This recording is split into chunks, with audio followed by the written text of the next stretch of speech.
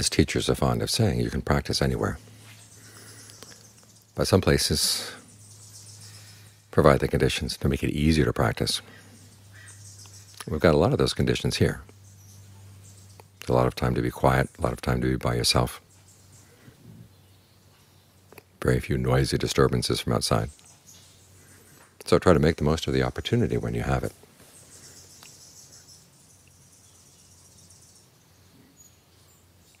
Because it's not always going to be there. When you get sick, it gets difficult. As you get older, it gets difficult. And when you die, well, that's the end of that chapter. So try to make this a good chapter, as good as you can with the time that you've got. When the Buddha is talking about being in the present moment, it's always in the context of the fact that you don't know how much time you have. It's not because the present moment is a wonderful moment. It's because there's work to be done in the mind. And you don't know. Death could come at any time.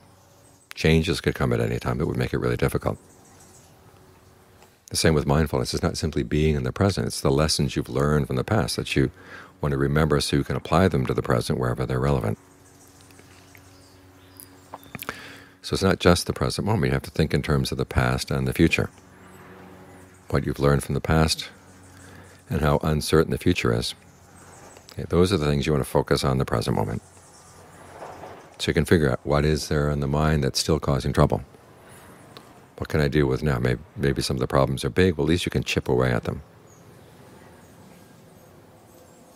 Because you probably notice, like when you're cutting a branch off of a tree, you cut and cut and cut, and the branch seems like it's going to stay, it's going to stay, it's not going to move at all. And then finally you reach a point where what little bit of connection between the branch and the tree is not enough to hold up the branch, and it comes down right away. So you never know. Sometimes big problems, as you chip away at them, you finally get to that point where what's holding the problem in the mind is just a little tiny bit, and that's it.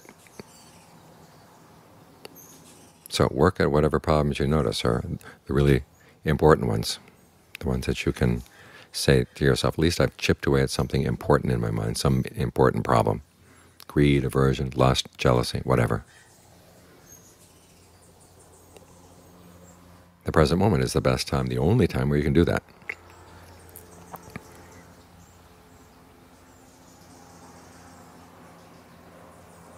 So make the most of it, this opportunity you have to practice.